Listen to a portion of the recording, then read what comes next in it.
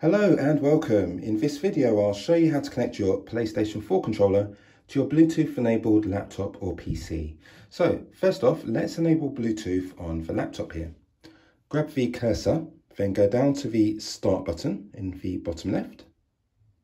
Go up to settings and click there. On this next panel, go to devices. It says Bluetooth printers mouse. Click that.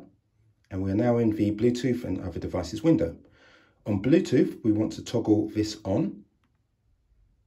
Then we want to step up to add Bluetooth or other device. And from here, we want to select the first option, which is Bluetooth. So I'm just going to click this, and then I'm going to turn Bluetooth on the PlayStation 4 controller.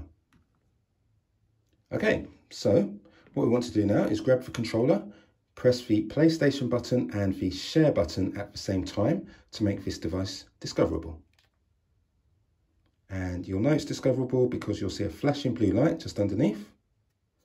We can pop that to one side. And if you have a look down this list, you can see wireless controller. So we'll select that. It says connecting.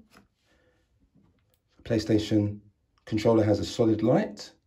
And on the screen there, it says your device is ready to go. Click done. When you're finished, you can have a look down this list, this Bluetooth and other devices list. You can click here and you can click remove device. It still says connected. You can see the light is off because it's now disconnected. So hopefully that helps you out. If it has, please give the video a thumbs up. It really helps me out a lot. Really appreciate it if you can. Hope you enjoy your gaming or whatever it is you do. Let me know in the comments what game you're playing on your laptop. Maybe if it's a good one, maybe I'll download it and play it myself.